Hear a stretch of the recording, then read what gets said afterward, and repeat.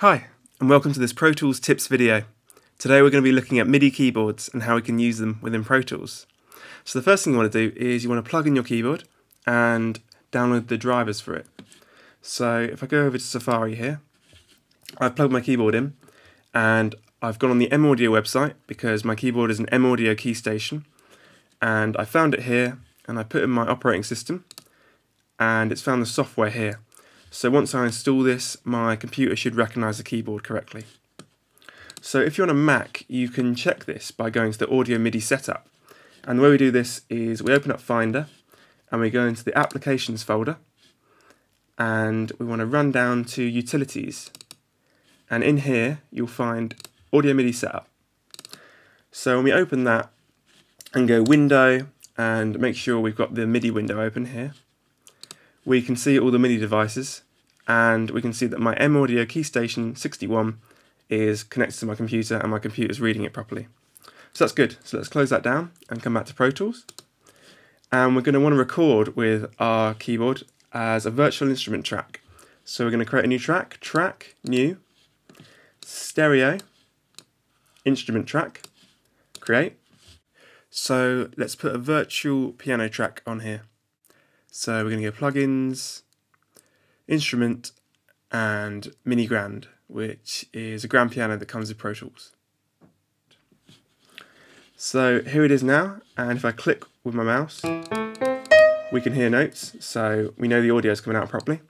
Now if I hit record, now this should recognise my keyboard. But as you can hear, when I'm hitting notes, nothing's coming through. This is because Pro Tools doesn't yet know what MIDI keyboard to listen to, so it's not set up to listen to this one. So we'll close that down and we'll change it so Pro Tools does. So we want to go to Setup, MIDI, and MIDI input devices.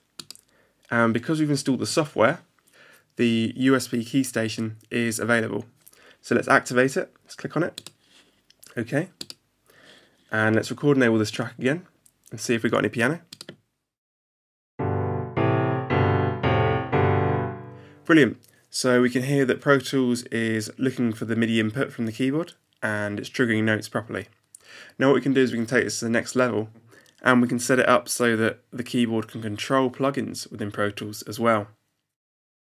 So you come up here to MIDI controls and you go Type and it says M-Audio keyboard, that's what's plugged in.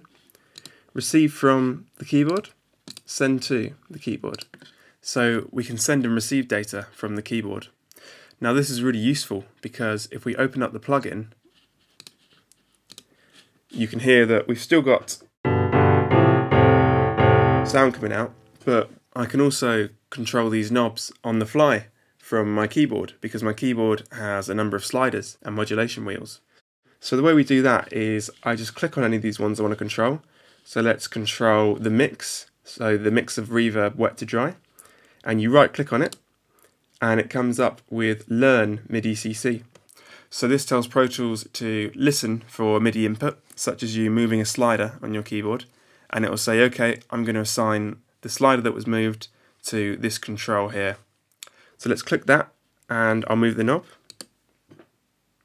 And there we go. So we can see as I'm playing, I can use my other hand to control the amount of reverb, which is really useful because it means if I'm playing, I don't have to stop playing, I can just control it on the fly as I'm recording. Okay, so let's record a bit. Make sure the track's record enabled and hit record and play.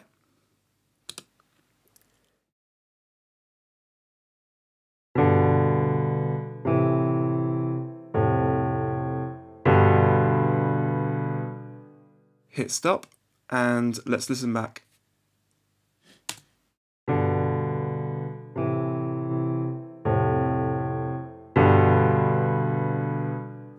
Great, okay. So what we've done is we've set up our MIDI keyboard with Pro Tools. We've installed the drivers and checked the audio MIDI to make sure it's coming in. We've made a new track and we've recorded a piano sound, and we've also looked how to map any control on the plugin to your MIDI keyboard. So next time I'm going to be looking at EQ and how we can use it across audio tracks within Pro Tools. Thanks for watching, I hope it was useful, and I'll see you next time.